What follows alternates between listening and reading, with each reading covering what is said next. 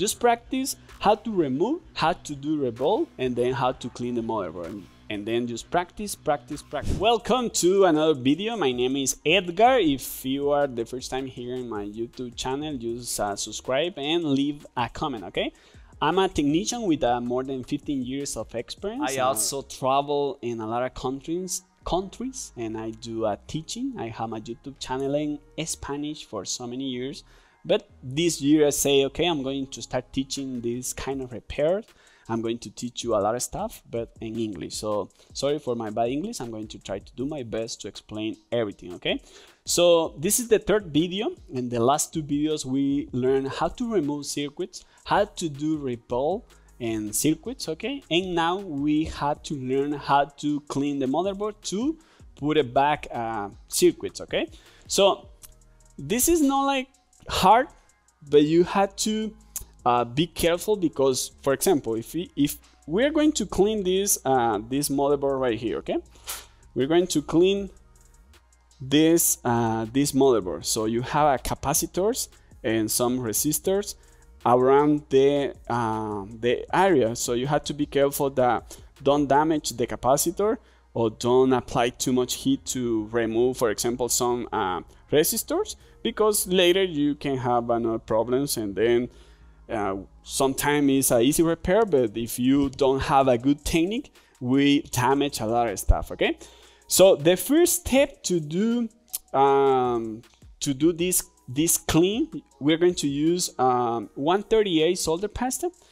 We're going to apply this solder pasta because it's easy to remove. So when we are using the wick, okay, so it's going to be easy to remove the old solder pasta, okay?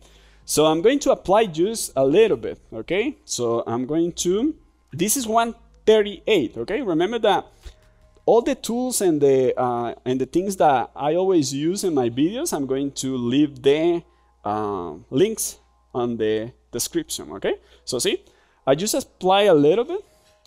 I'm going to clean my my tweezer, and I'm going to apply a little bit of flux, okay?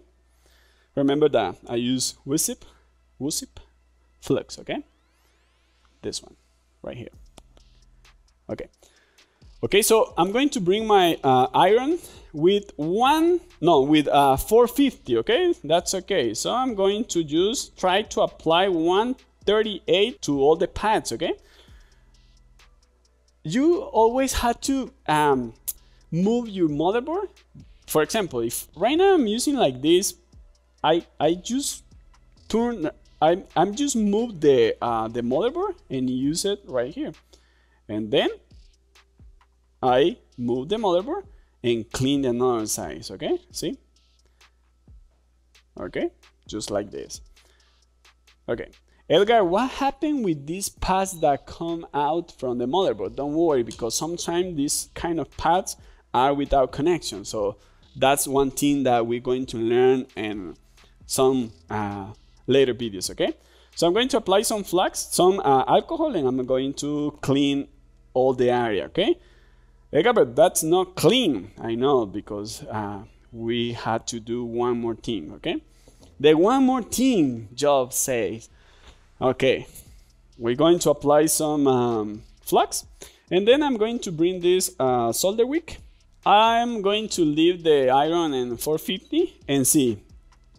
I'm going to clean the tip of the iron, and I'm going to just press without too much press and just do it like this. See, easy. I'm going to do it right here. See, easy. And then I'm going to move my motherboard just to be more comfortable to clean this area without damage anything. And I'm going to just clean. See, I'm going to do right here, and I'm going to clean. And then I'm going to move my motherboard, and then I'm going to do it like this, and the next is just like this. See, easy. Okay, so right now we had to use some alcohol to clean the area. Okay, that's why I like this flags, because it's easy to clean. Okay, so I'm going to apply alcohol and then use some air just to remove the alcohol. See? Okay, see how perfect is this motherboard, and this motherboard is ready just to put it back in a circuit. What happened with these pads right here? Sometimes the motherboards and the pads come with no connections pad, so we're going to learn this one in some next videos, okay?